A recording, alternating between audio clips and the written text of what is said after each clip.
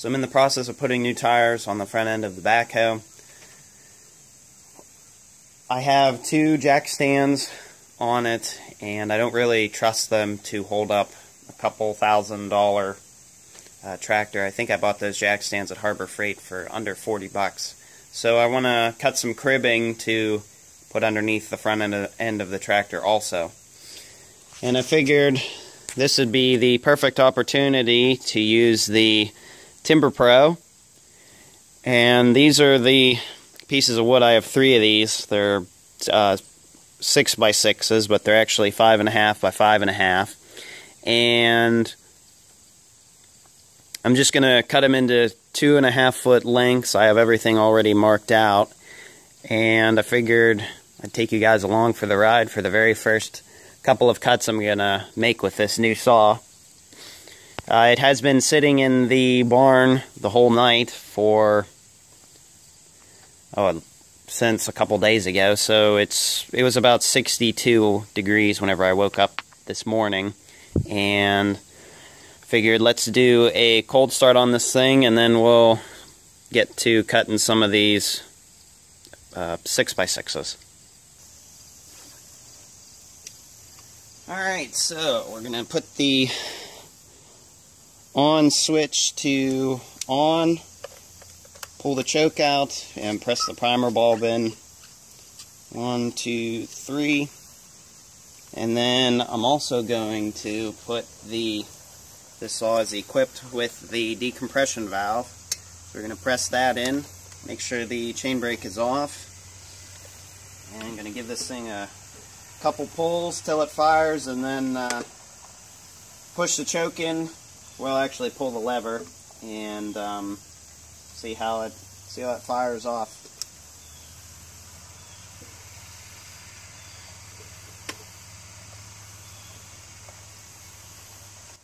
I have noticed this saw does have quite a bit more compression than the other Timberpro, their orange one.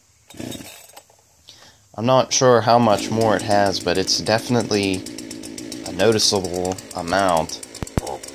And that rope is quite a bit harder to pull, so the decompression valve does come in handy an awful lot.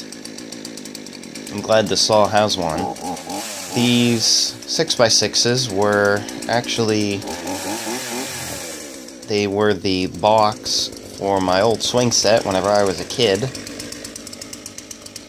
And we saved them, thinking maybe someday they'll come in handy. And that day's finally come, so these 6x6s bring back a few memories from my childhood, and I'm glad they're getting put to use. They were just sitting up in the barn in storage for, oh boy, I think we got rid of the swing set whenever, probably 5 or 10 years ago maybe. And you see me wiping the sides of the 6x6 there, and these timbers have some nails and stuff still in them, and I'm trying my best to not hit any of them with the brand new chain on the saw. This chain does seem to be better quality than the chains that come with the other orange Timberpro, so I like to see that. They're the semi-chisel, they're not the full chisel that I usually run.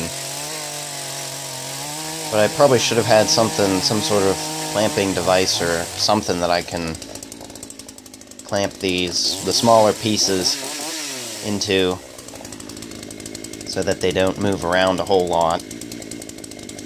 This was the 3rd time that I had actually filmed this video. For whatever reason, my cell phone that I take my YouTube videos with, it was overheating, like, a lot.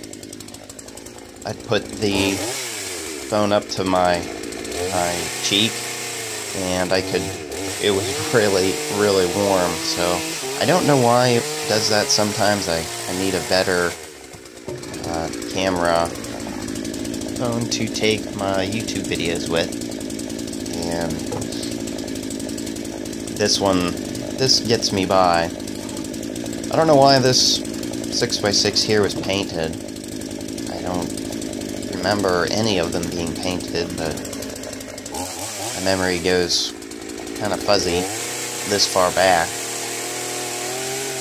But I need one of those log holder stands, I guess is what it's called. I forget the company that makes them. It's like Log Right or something.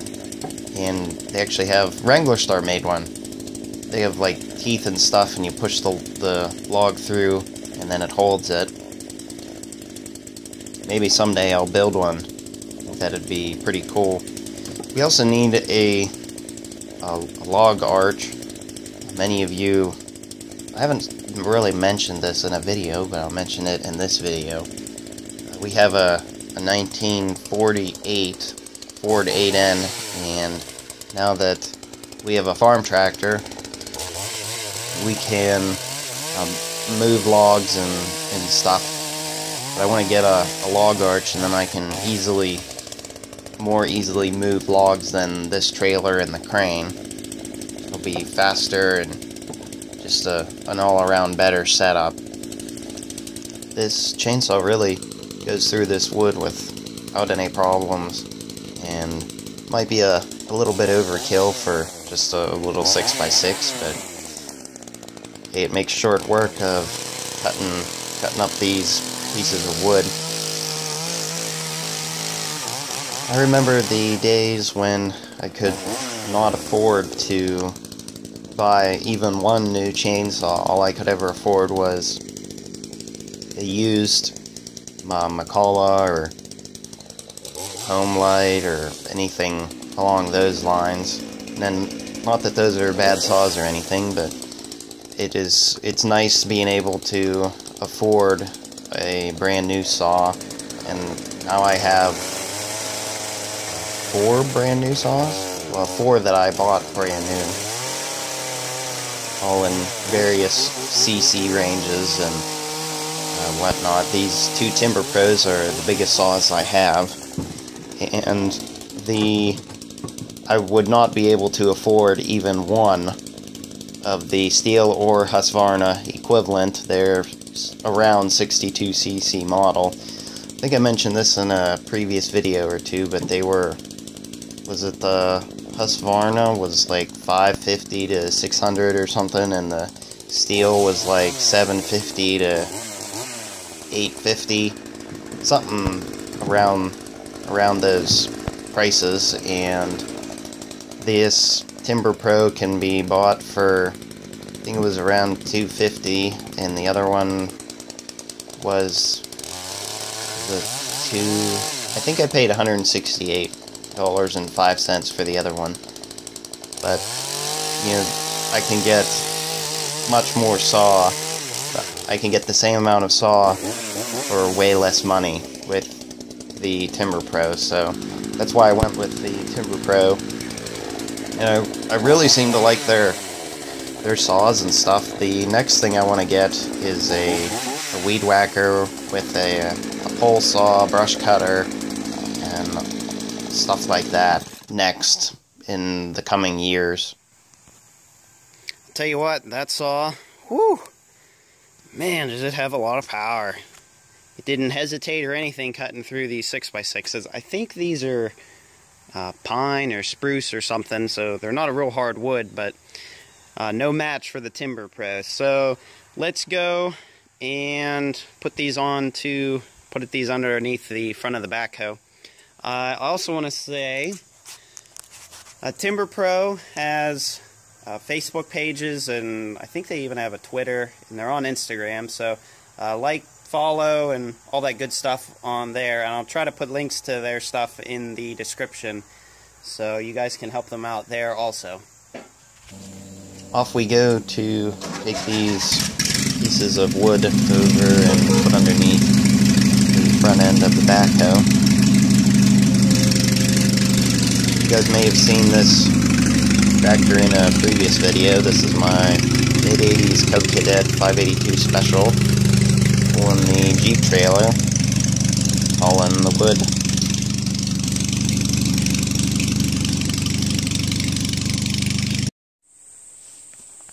So here is the backhoe.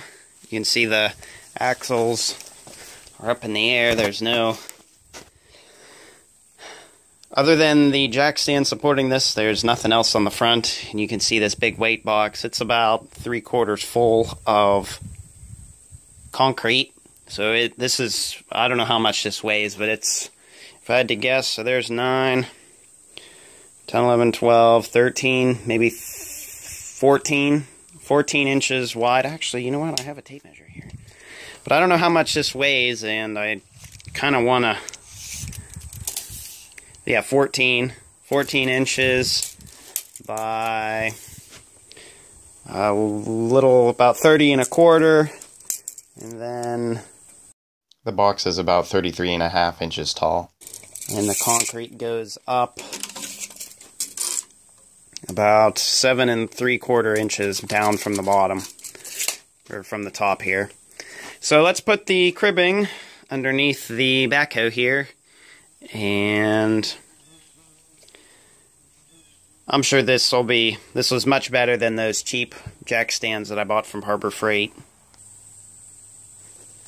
It should take 4 of these 6x6s on each side.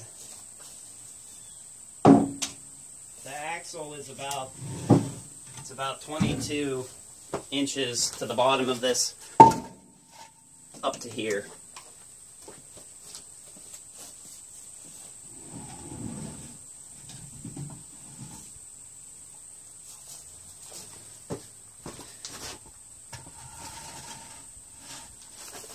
Now, of course, I'm going to try my best to square stuff up and try to get things as straight as possible.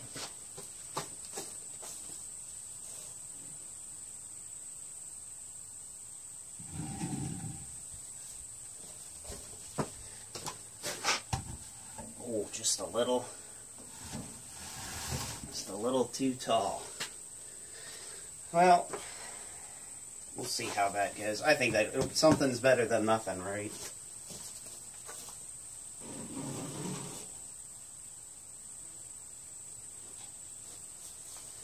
This other side might only take 3.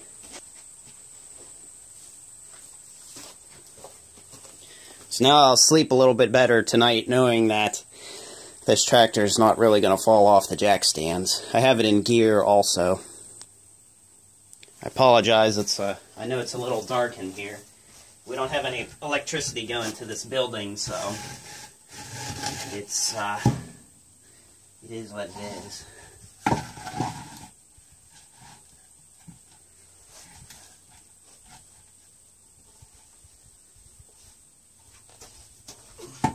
Yeah, I'm not going to be able to fit 3 of these on here. I might be able to find a piece of wood around here to use for that.